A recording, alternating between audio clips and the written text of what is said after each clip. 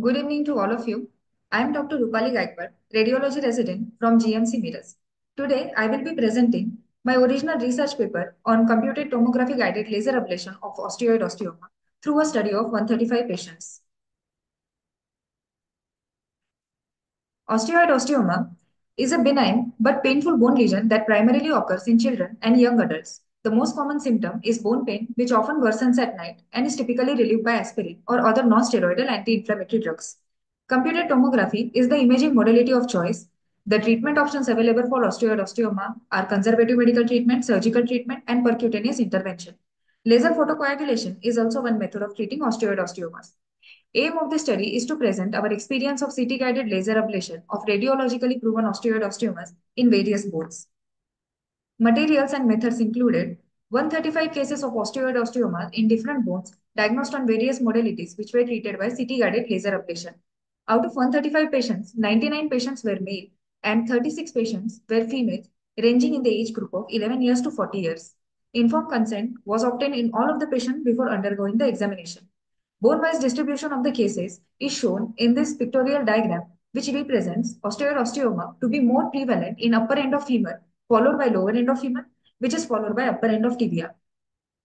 This pie diagram represents distribution of osteoid osteoma according to the gender. We found that osteoid osteoma is more prevalent in males, which constituted 74% of the patients.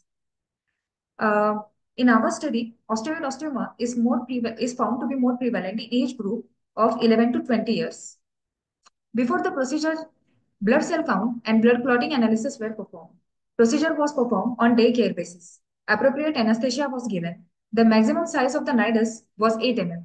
Using the images, we adjusted the position of the patient and marked the skin at the planned access point. Painting and dripping of the local site was done. Targeted cannulation of the nidus was done using Jamshidi biopsy needle for initial 30 patients. Remaining 105 patients, the cortex was drilled using a 3.5 mm K wire. Jamshidi biopsy needle was inserted under CT guidance and subsequent thermal ablation with a 400 microfiber connected to diode 1940 nanometer laser machine was done for 47 patients, and for remaining 88 patients, 1470 nanometer giga laser Vegas system machine with 1000 to 1800 joules energy at 10 watts power was being delivered in continuous mode. Toshiba exfusion was used for 45 patients and Siemens Somato machine was used in remaining 90 patients. After the acquisition of the first scan, the distance and angle of the estimated needle trajectory was recorded. The position of the radiofrequency ablation fiber tip in the nidus was confirmed. 1000 to 1800 joules energy was delivered in the lesion in continuous mode. The patient tolerated ablation well, following which they were kept under observation for an hour and no complications developed after the procedure in 134 patients. 59 patients were treated under general anesthesia and remaining 76 patients were treated under sciatic and femoral block, among which 40% were under sciatic and femoral block and 60% patients were under spinal anesthesia. Post-procedural CT was performed to confirm the lack of the soft tissue swelling and hematoma. No intraprocedural or post-procedural complications were observed. Patients were discharged after 12 hours. This is a plain CT axial image which shows sclerotic lesion with hypodense nidus in the lateral cortex of the diaphysis of left femur.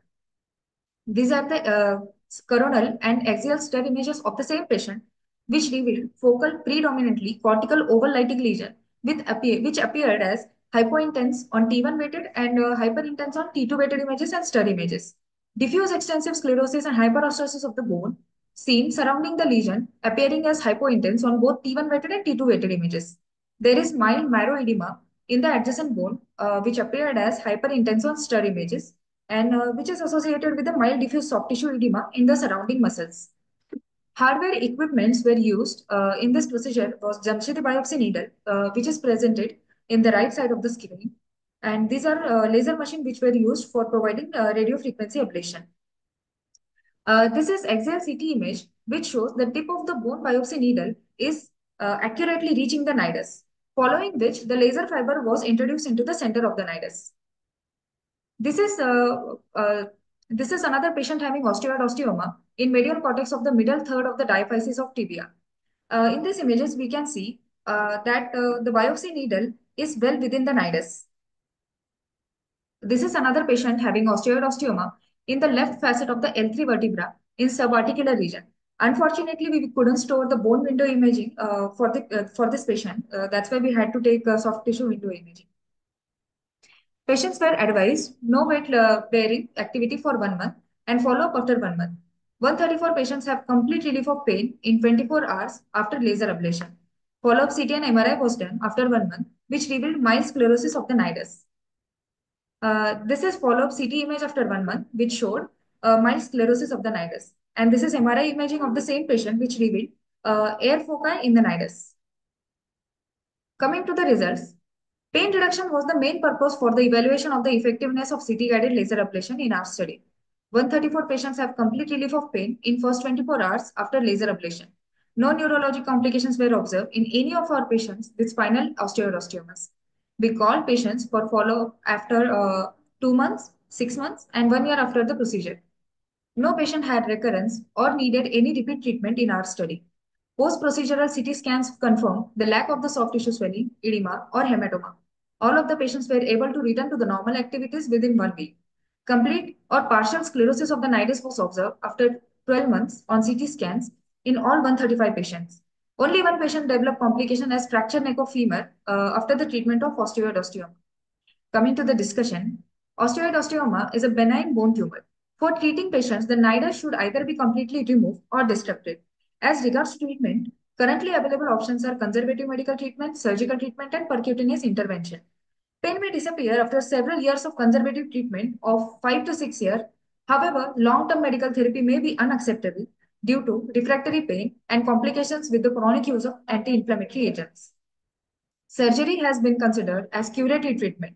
Since intraoperative localization of the nidus is very difficult, which is usually smaller than 10 mm in maximum diameter, and surgical removal of the tumor often necessitates significant bone resection, there are very high chances of recurrence. Laser photocoagulation is also one method of treating osteoid osteomas. CT-guided radiofrequency ablation has also been accepted as demonstrably safe, minimally invasive, and cost-effective treatment for osteoid osteoma. Laser photocoagulation has some advantages over radiofrequency ablation. With laser therapy, coagulation and tissue destruction starts from the probe, which is acting as a point heat source and radiates from the center to the periphery. Coming to the conclusion, CT-guided laser ablation has been accepted as a demonstrably safe, minimally invasive, and cost-effective treatment for osteoid osteomas. These are some references we used for our study. Thank you for giving me this opportunity.